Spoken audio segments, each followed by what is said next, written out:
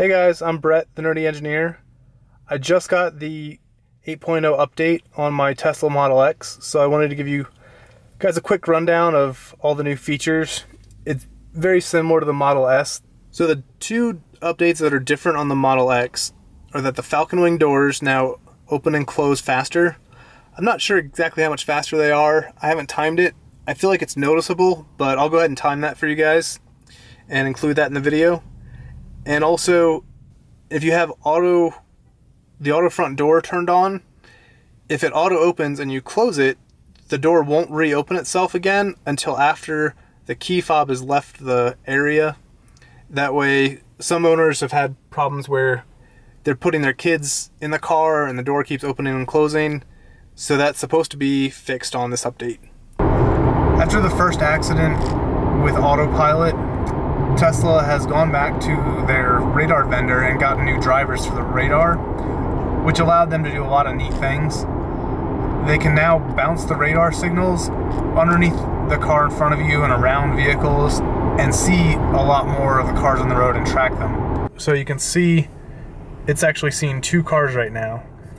The icon's changed a little bit with the 8.0 update. The speed limit is now in the circle, or the speed, if you were to set cruise control, is now inside a circle. And I'll pull back once to set cruise control, so now it's a little bit more vibrant. Stands out a little bit more, got that blue circle with the speed in there. And then I'll pull this two more times to do the auto steer. And now you can see that the icon for auto steer is blue. It highlights blue. It stands out a lot more that you actually have it engaged. Sometimes if you try to do it and it doesn't engage, it'll flash orange.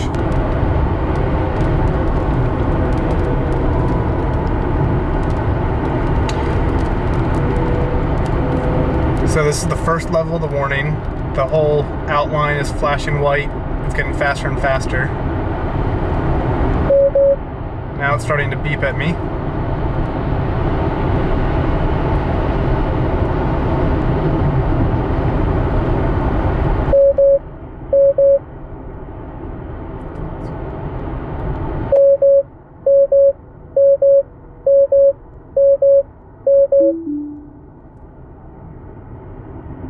Alright, I had to stop it. There's a car behind me, but Autopilot was slowing down and disengaging.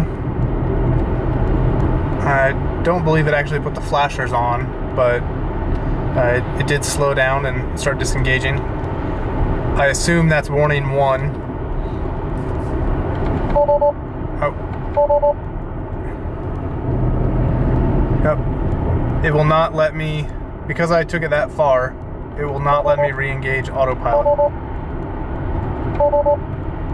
I'm gonna try taking this exit.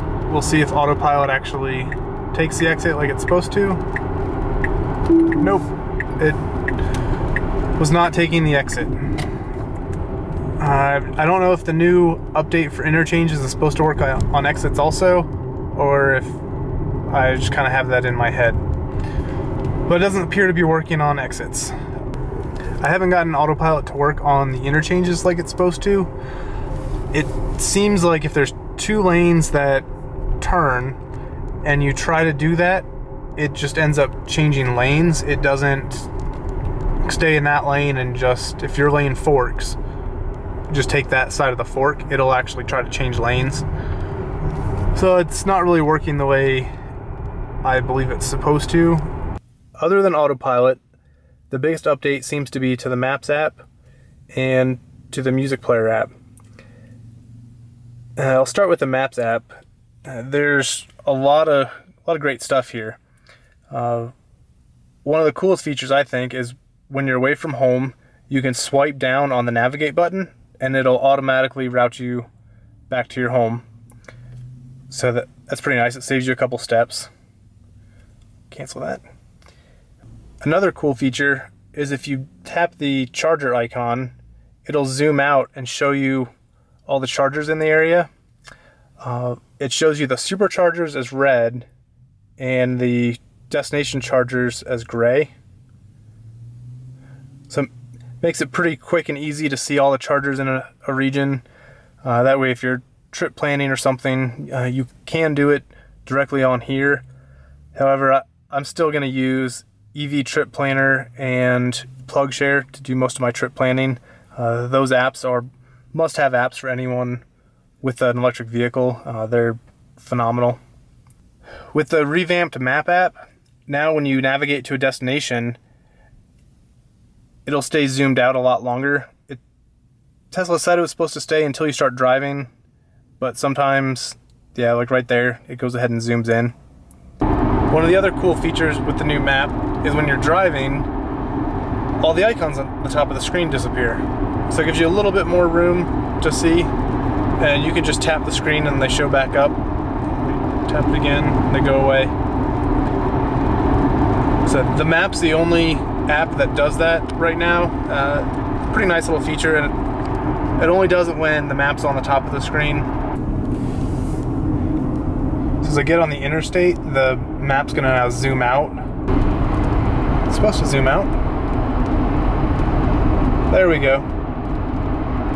I think it kind of zooms out a little too far. I'd prefer it to be zoomed in a little bit more. I don't know if it's something that has settings where if I zoom in now, next time it'll zoom in a little further, or if they zoom out and zoom in are hard set.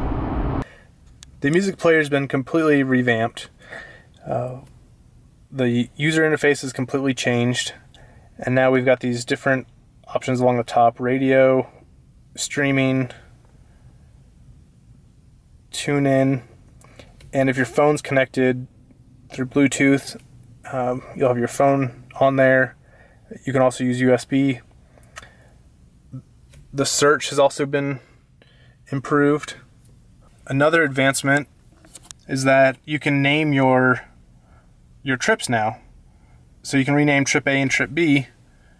So I've got one ever since I had the car, and then 8.0 also improves your regen. So I decided to reset and start tracking that to see how my my energy consumption is doing with the new 8.0 update. Now, most of these miles have been slow highway miles, and that's part of the reason why it is so efficient, 272.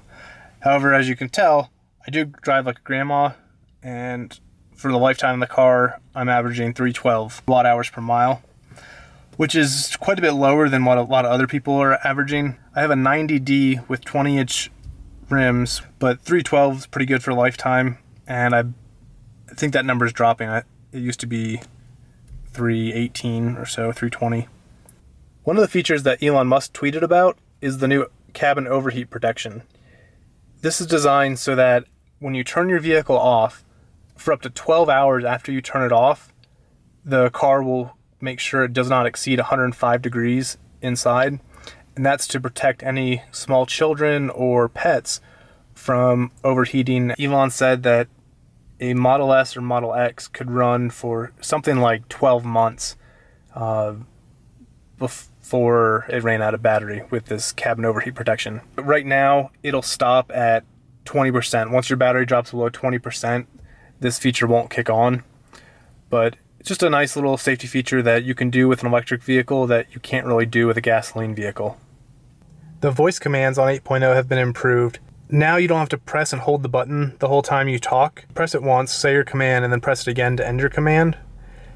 And even better than that, it'll actually transcribe what you're saying on the dash, so you can make sure that it's actually catching what you're saying properly. So, navigate home.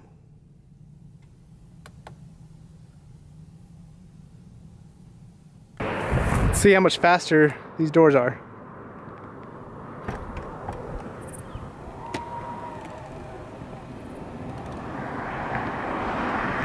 Not bad, I think it's a little bit faster.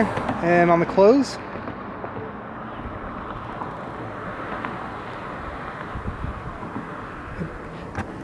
it definitely feels faster closing than it used to.